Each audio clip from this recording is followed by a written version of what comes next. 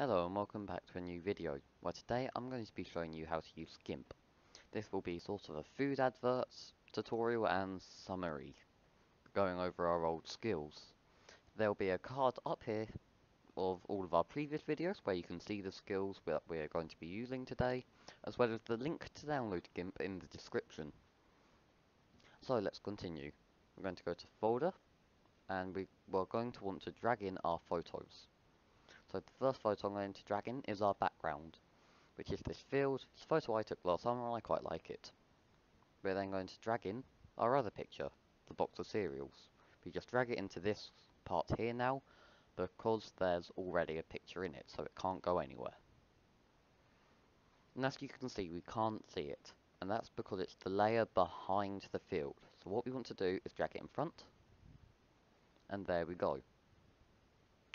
We're now going to scale this layer down so it's the right size. You can do it two ways. You can use the arrows and select what you want it to do, or you can type in a number and then make sure you press enter first, so it then scales down the other side, so it squares down cubically, so it's the same every side. Then just press the scale button and it scales down. We're now going to zoom into the box. You can use two fingers on the trackpad, on a mouse pad on your computer trackpad, or you can use the control and mouse wheel on a physical mouse. You then just click about the box. There we go. And so it's selected, and then we press enter. We will now want to right click this and press alpha channel. Alpha channel means it doesn't have a background. We then press if we deleted it, it would delete the box, not the background. So what we want to do is press Control I and then delete. Control I means select everything around object, like this. You can then move it about if you're not happy with its position, so I'll have it there. And as you notice, if you bring it in or out, anything that was outside of the box when photoshopping, or not photoshopping, when cropping, will still be there. So just try and make sure everything you need taken out is taken out. But we're fine with this. So now I'm not finished. There's a few other things I want to do to it. So what we're going to do is right click this, and we're going to duplicate layer. You can do it like that, or if you remove half the layer, you can just click it on it and duplicate it down here. Two ways to duplicate your layer. We're now going to zoom in a bit more, and I want the box to be black and white, while the bowl to be the right colour.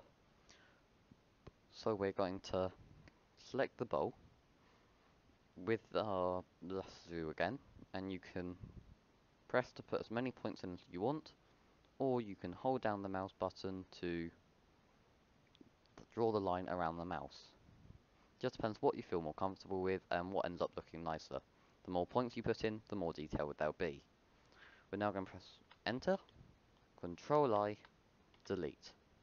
So now if we minimize the other two, you can see there's no box around it, which is good.